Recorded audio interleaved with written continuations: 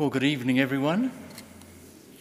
And on behalf of Bishop Susan, the Diocese of Niagara, and Bishop Lindsay Irwin, Superior of the Oratory of the Good Shepherd, a very warm welcome to Christ Church Cathedral this evening, to those who are with us in person and to those who are joining us online. It's a delight to have you with us. We feel both honoured and privileged to be hosting the Oratory of the Good Shepherd service of Choral Evensong. Their general chapter is currently meeting at Mount Carmel, Niagara Falls, and they're joined together this evening by members of other religious communities here in Ontario. We welcome them all. I would want on your behalf to thank very much our religious communities for their faithfulness. In many ways, they are the lifeblood of the corporate church. Their health and well-being is our health and well-being. So we pray together especially that the Oratory's time at Mount Carmel will be a time of deep refreshment and renewal for them.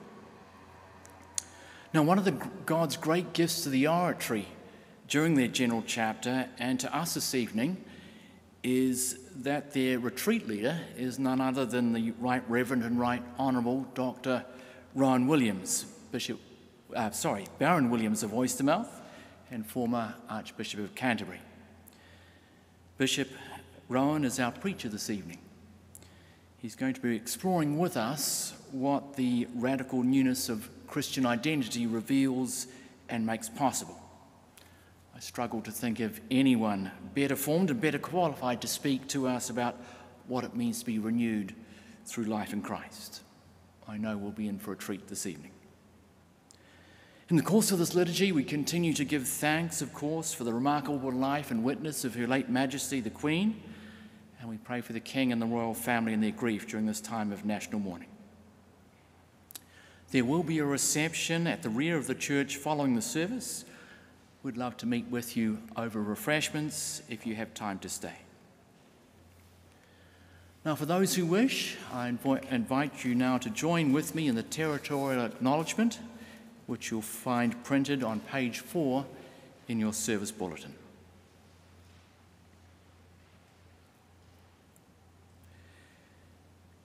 We acknowledge that we gather today on the lands occupied by the Haudenosaunee and Anishinaabe nations at the time of the creation of the Dish with One Spoon Wampum Agreement. We honour and respect these nations and commit ourselves to walk together gently upon this land. I invite you now please to stand for our processional hymn.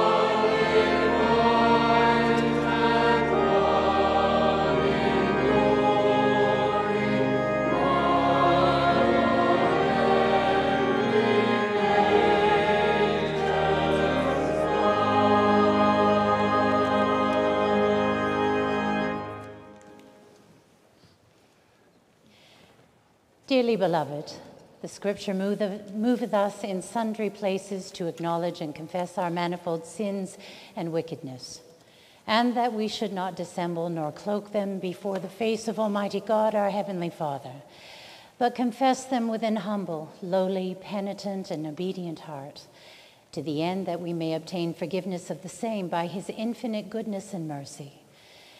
And although we ought at all times humbly to acknowledge our own sins before God, yet ought we most chiefly so to do when we assemble and meet together to render thanks for the great benefits that we have received at his hands, to set forth his most worthy praise, to hear his most holy word, and to ask those things which are requisite and necessary, as well for the body as the soul. Wherefore I pray and beseech you, as many as are here present, to accompany me with a pure heart and humble voice unto the throne of the heavenly grace. Almighty and most merciful Father, we have erred and strayed from thy ways like lost sheep. We have followed too much the devices and desires of our own hearts. We have offended against thy holy laws.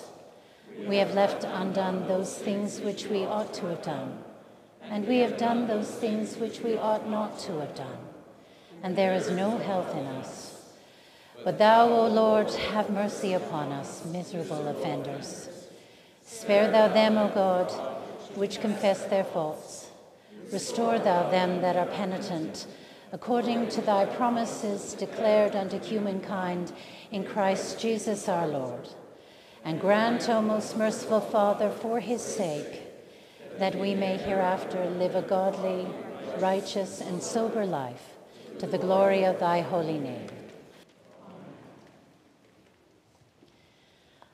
Almighty God, the Father of our Lord Jesus Christ, who desireth not the death of a sinner, but rather that they may turn from their wickedness and live, hath given power and commandment to his ministers to declare and pronounce to his people, being penitent, the absolution and remission of their sins.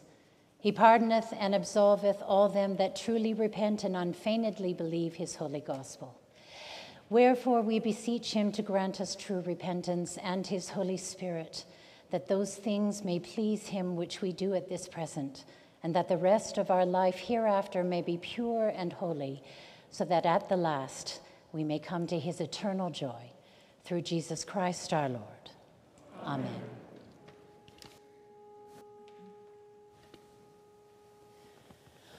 O Lord, open thou our lips, and our mouth shall show forth thy praise. O God, make speed to save us. O Lord, make haste to help us. Glory be to the Father, and to the Son,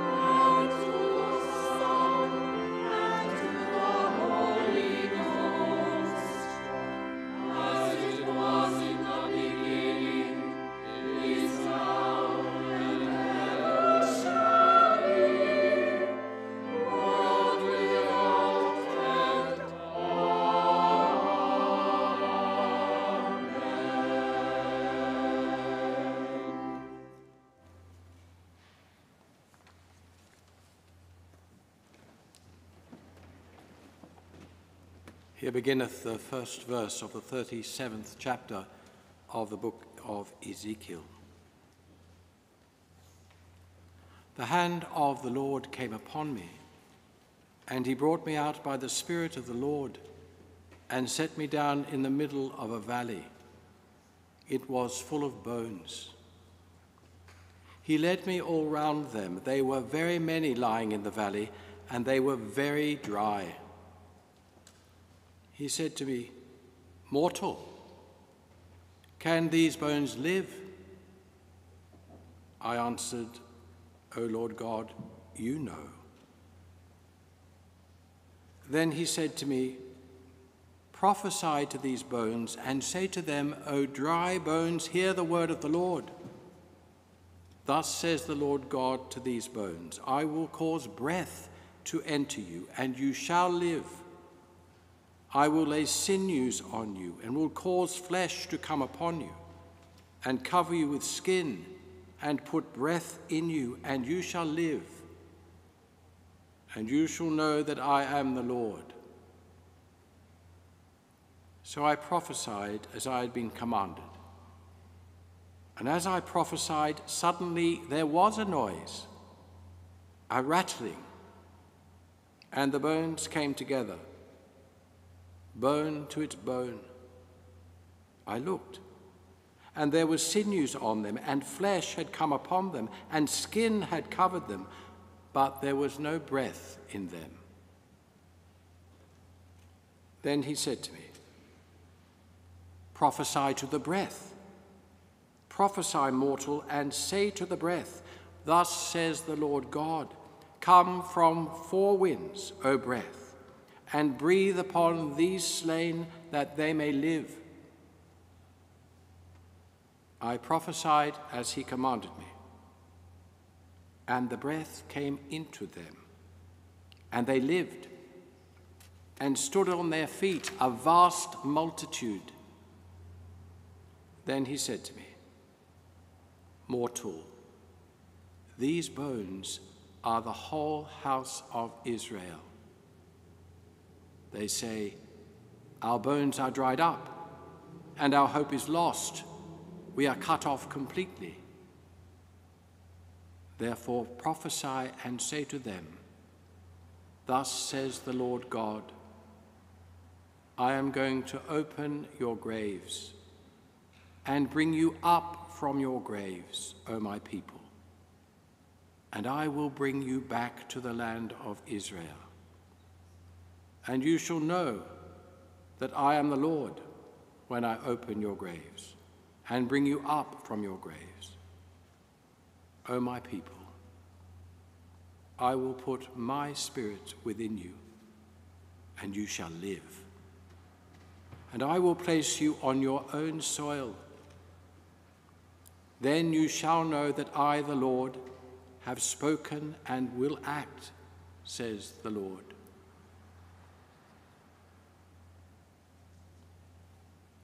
The word of the Lord. Thanks be to God.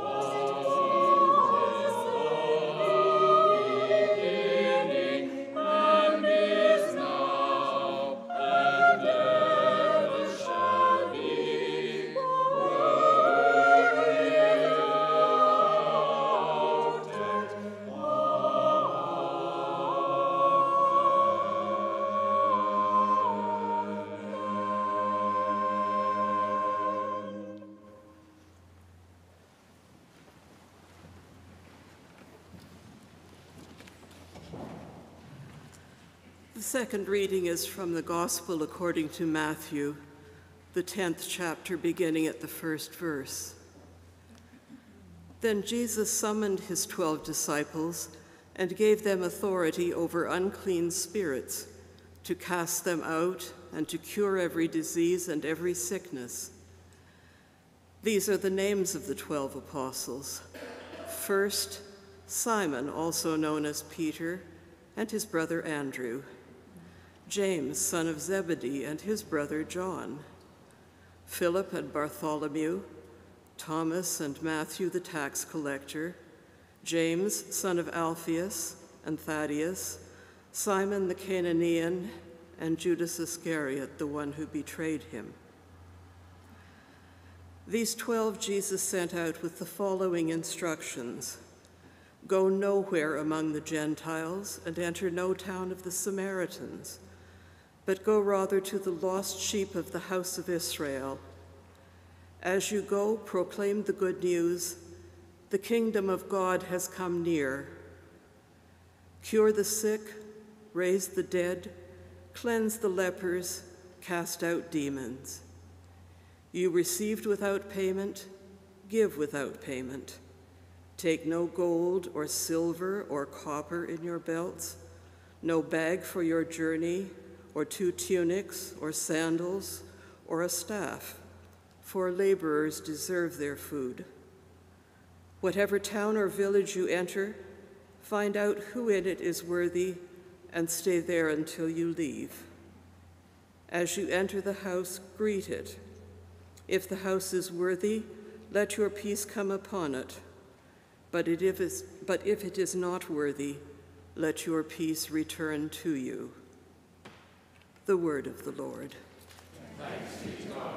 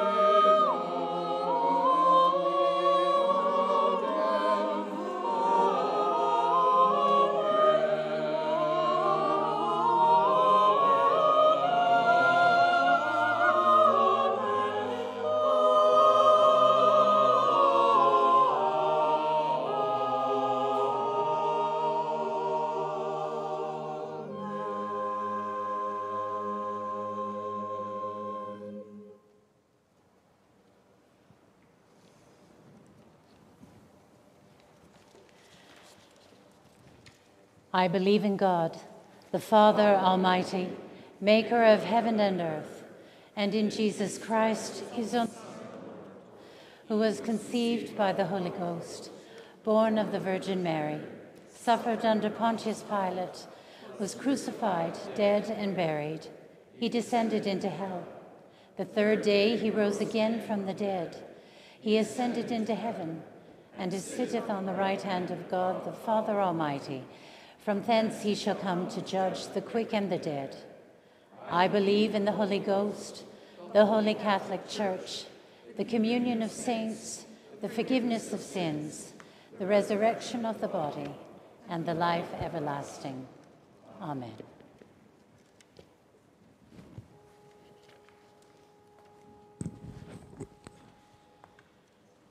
The Lord be with you. And with thy spirit. Let us pray. Lord, have mercy upon us. Christ, have mercy upon us. Lord, have mercy upon us. Our Father, who art in heaven, hallowed be thy name. Thy kingdom come, thy will be done, on earth as it is in heaven. Give us this day our daily bread, and forgive us our trespasses, as we forgive them that trespass against us. And lead us not into temptation, but deliver us from evil. Amen. O Lord, show thy mercy upon us. And grant us thy salvation. O Lord, save the King. And mercifully hear us when we call upon thee. Endue thy ministers with righteousness. And make the chosen people joyful. O Lord, save thy people. And bless thine inheritance. Give peace in our time, O Lord. Because there is none other that fighteth for us, but only thou, O God. O God, make clean our hearts within us. And take not thy Holy Spirit from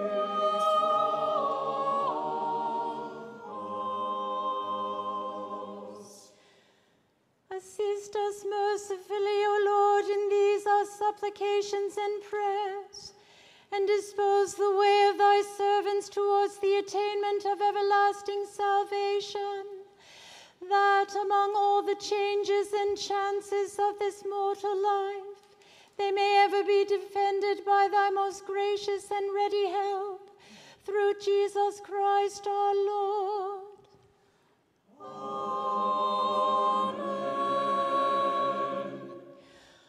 O God, from whom all holy desires, all good counsels, and all just works do proceed, give unto thy servants that peace which the world cannot give, that our hearts may be set to obey thy commandments, and also that by thee we, being defended from the fear of our enemies, may pass our time in rest and quietness, through the merits of Jesus Christ our Savior.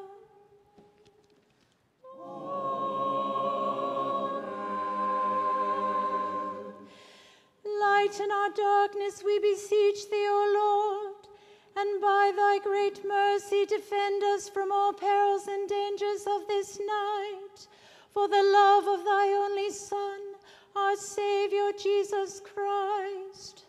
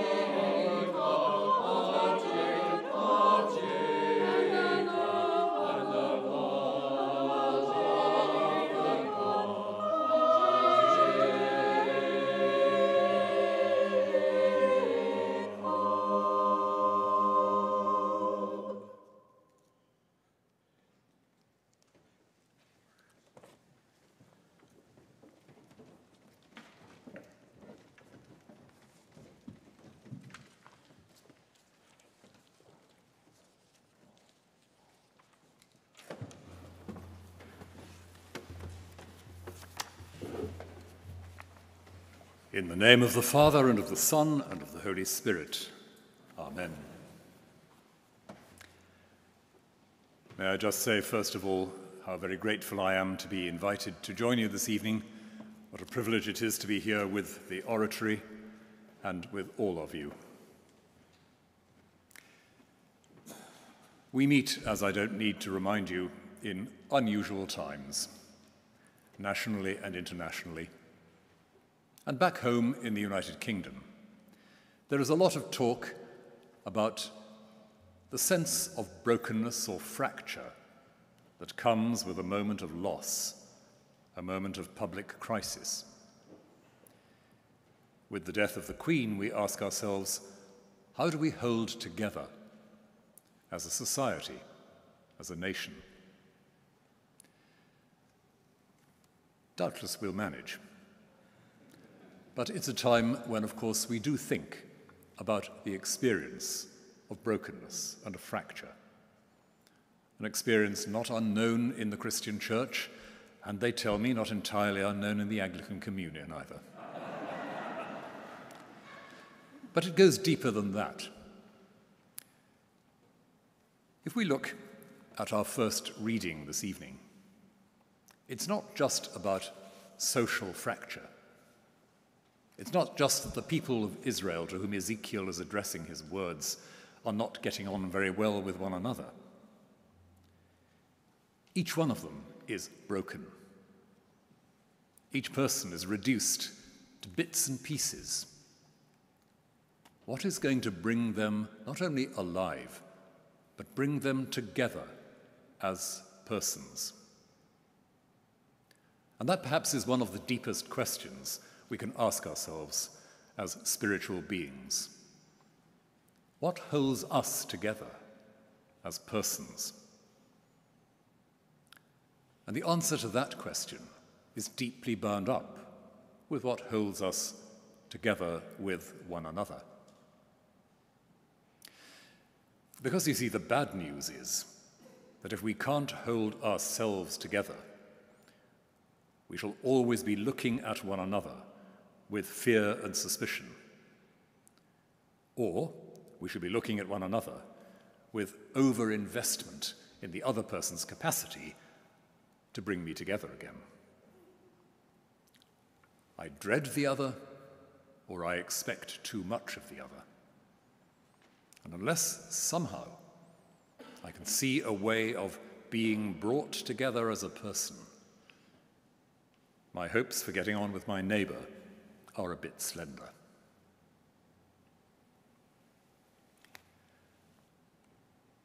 One of the things that the life of religious communities gives to the wider church as a gift is the taking of a really extraordinary risk. The person taking religious vows says, "The promise I make to God and the promise God makes to me, these will be what hold me together. Nothing more, nothing less. I don't expect to be held together by having a nice, successful career of a conventional kind. I don't expect to be held together by playing my part in society and bringing up an exemplary family.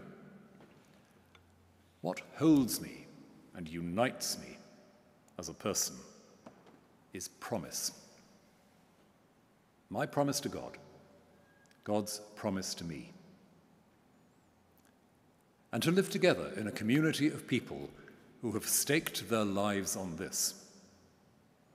Well, those sitting in the front rows will know just how risky and how eccentric that is, and how hard it can be.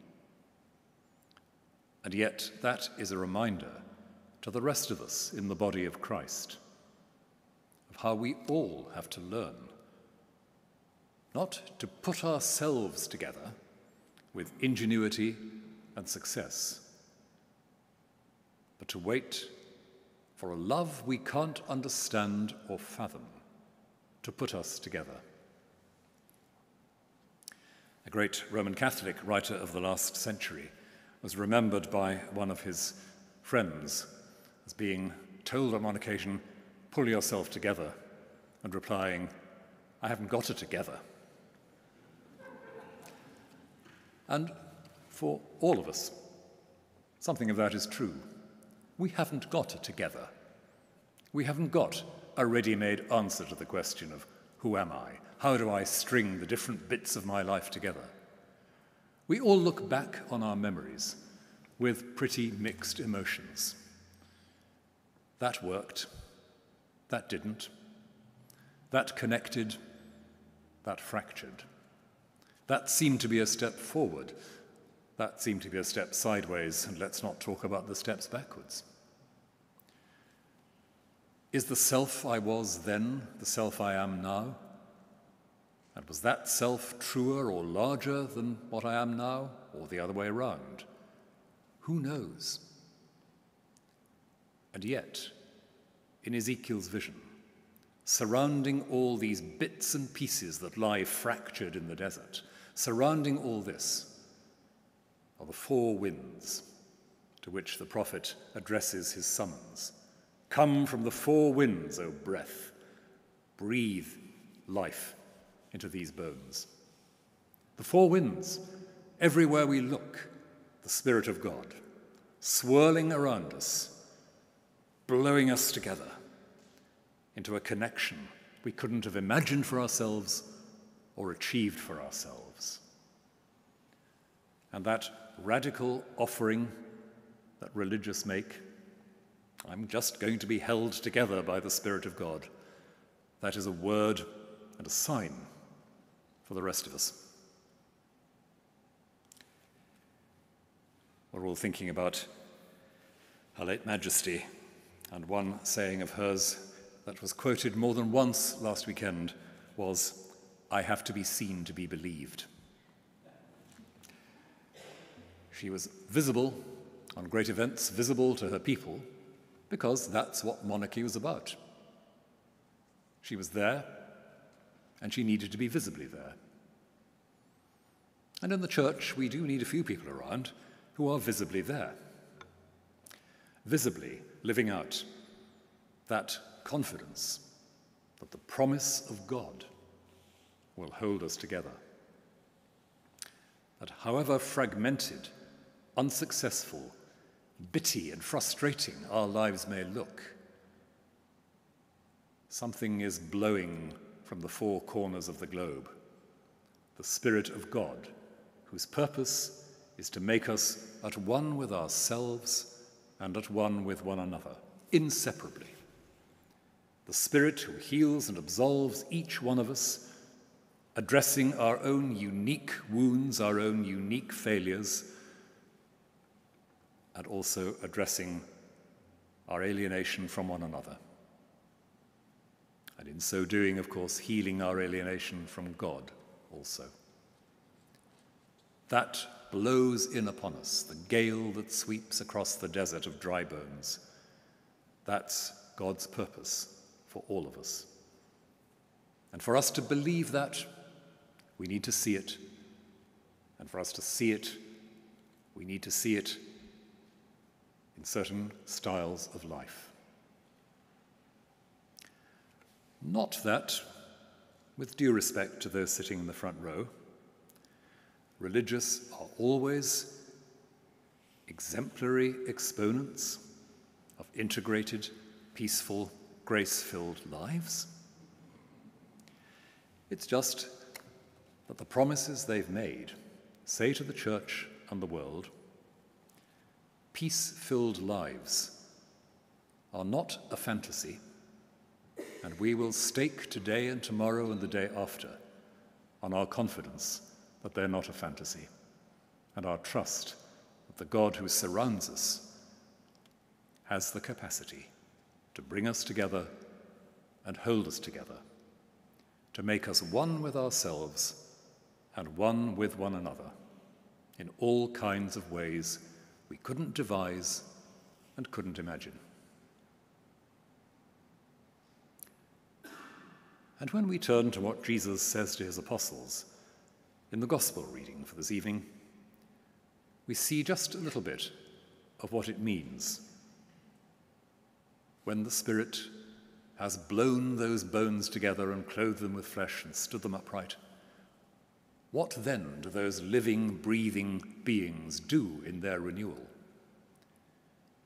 They go out, they speak words of promise, they heal, they push back against the occupation of the world by the forces of division, by the diabolical. They speak words of peace. And I'm sure that you, like myself, have often been struck by the bluntness of what Jesus says towards the end of that discourse.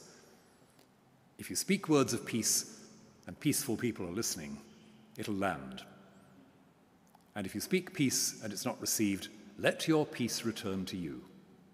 Let it bounce back. In other words, don't let your apparent failure break you.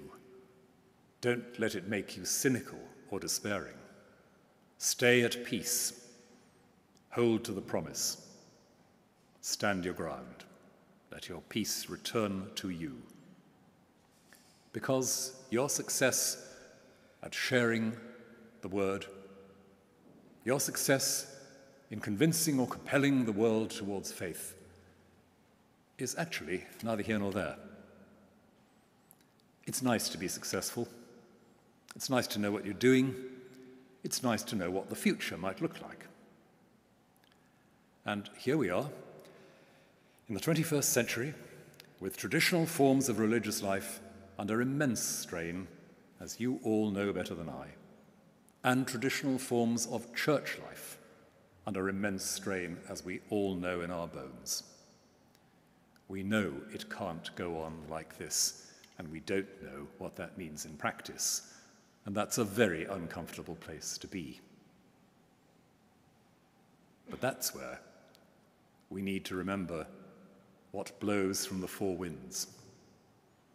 That's when we need to remember the will and purpose and strength of God in keeping God's promise to us. That's where the signs of faithfulness to promise become more important than ever. In consecrated lives, yes, but also in the willingness of each one of us as disciples of Jesus Christ to lead lives of promise. In two senses, lives that promise the world that things don't have to be like this. Lives that somehow promise integration, healing, wholeness, continuity. And lives in which we keep our promises, in which we show ourselves faithful to one another, faithful to the task of building one another up in holiness, in wholeness, and in humanity. No plan for the renewal of religious life, no plan for the renewal of church life, however important those things are, is guaranteed to work. I'm tempted to say, you heard it here first, but I have a feeling you've heard it in many places before, including in your own hearts. But does that depress? Does that demoralize or demotivate? God forbid. Quite the contrary. Because if the wholeness of the life of each one of us, the wholeness of the life of the church, and the wholeness of the life of the human family depended on our success and ingenuity, there would be a lot to worry about. But what if it depends on God? What if it depends upon what blows from the four winds to bring us together, to make us at peace with ourselves and at peace with one another? That's the promise. I'm going to open your graves and bring you up from your graves, O my people. I will put my spirit within you, and you shall live.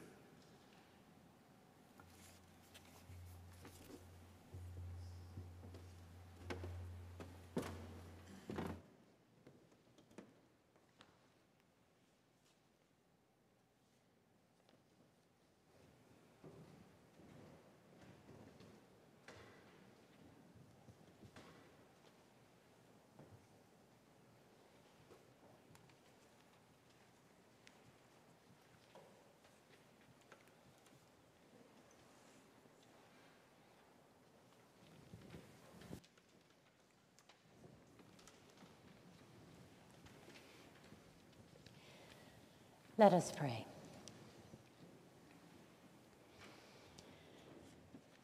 Source of all being, beginning and end, we praise you for those who have served you faithfully. For the sake of Jesus Christ, replenish our hope in your eternal kingdom, that we may have life in all its fullness, unfettered by the fear of death, through Jesus Christ our Lord, who lives and reigns with you in the Holy Spirit, one God, now and forever. Amen. O God of unchangeable power and eternal light, look favorably upon thy whole church, that wonderful and sacred mystery, and by the tranquil operation of thy perpetual providence, carry out the work of our salvation. The things that were cast down may be raised up, and that all things may return into unity through him by whom all things were made, even thy Son, Jesus Christ our Lord. Amen. Loving God, thou dost call thy people to serve thee in building a kingdom of love.